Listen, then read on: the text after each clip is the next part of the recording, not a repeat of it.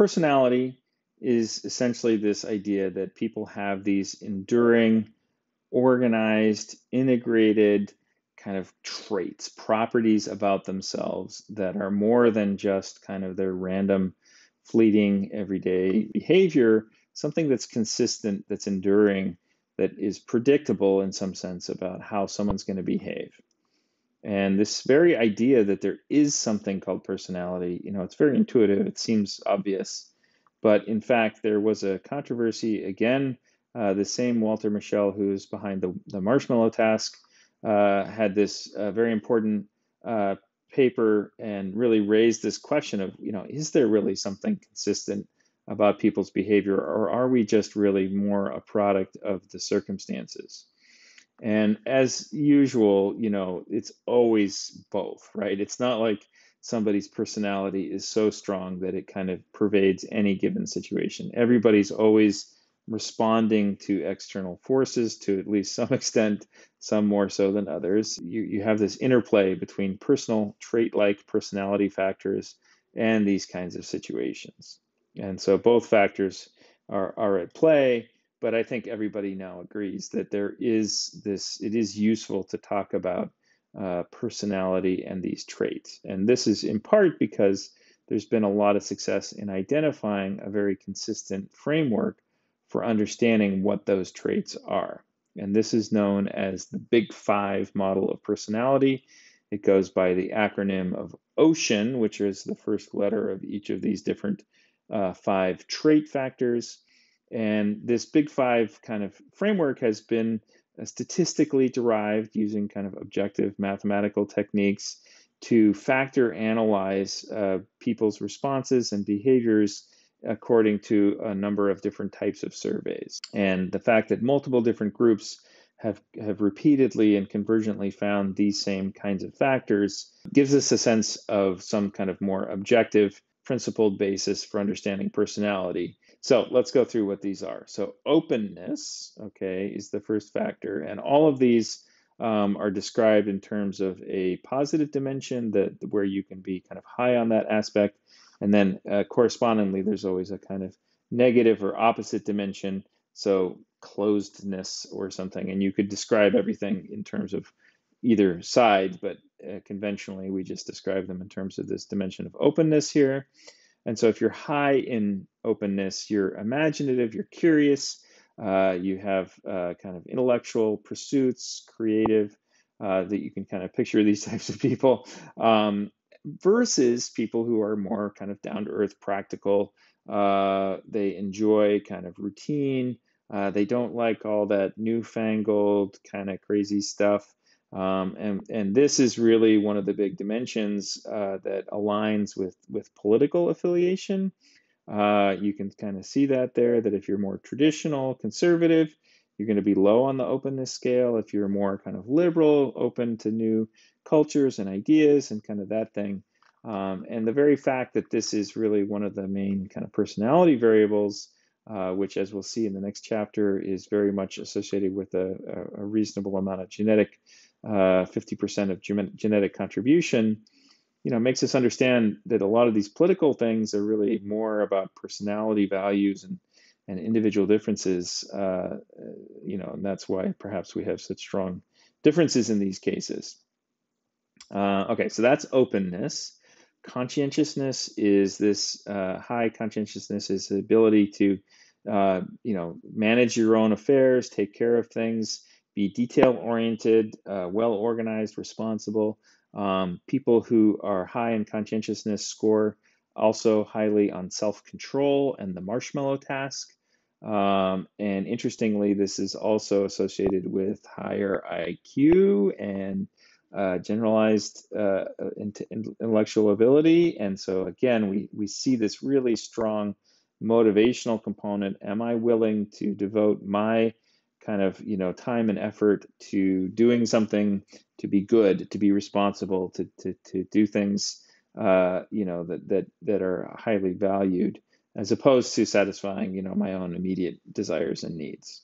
And so if you're low on conscientiousness, you're careless, you're inefficient, disorganized, irresponsible, not kind of, doing these things you should be doing, but just kind of more impulsive, going by your individual whims. So you can really see that kind of self-control dimension playing out there. Okay, extroversion is very easily understood.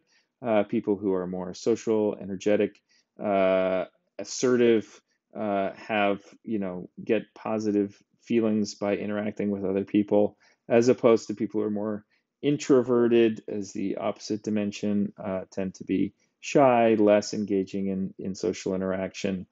And we'll see in a second that there's kind of different sub-dimensions or facets to these that help kind of clarify some of the differences, that we can see in some of these terms.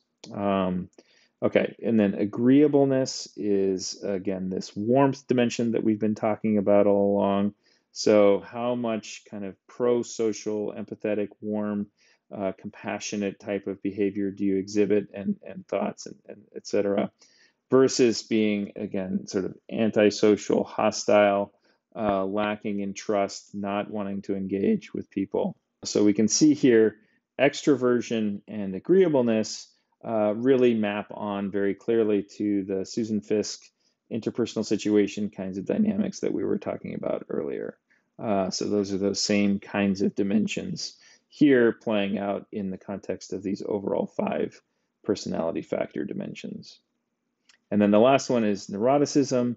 And this is kind of fairly intuitive, like overall, how much anxiety, emotionality do you have relative to being kind of more even-tempered, calm, comfortable, stable, etc.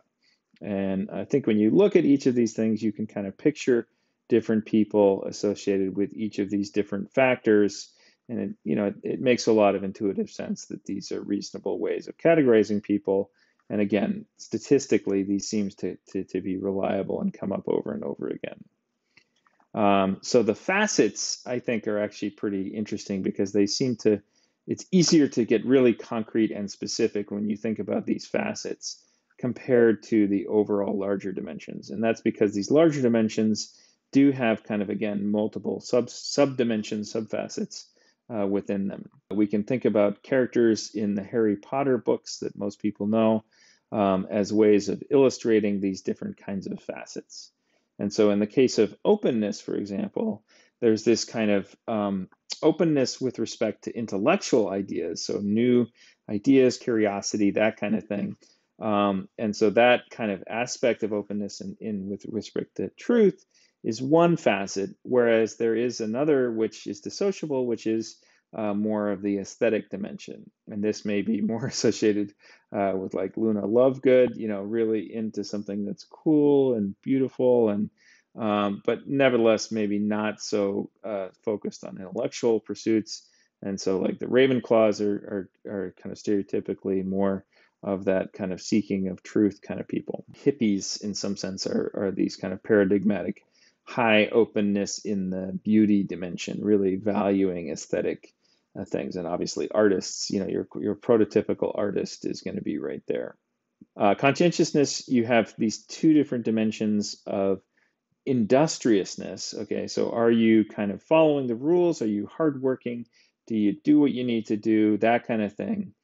Versus kind of something that's more about like ordering and categorizing, and again has a slightly more kind of intellectual aspect to it, and that's this orderliness dimension. And so maybe Hufflepuff is really paradigmatically industrious, hardworking, salt of the earth type of person, whereas orderliness kind of is systematizing, kind of organizing things, again, more intellectual kind of conscientiousness may be associated with, again, we put that on the Ravenclaws.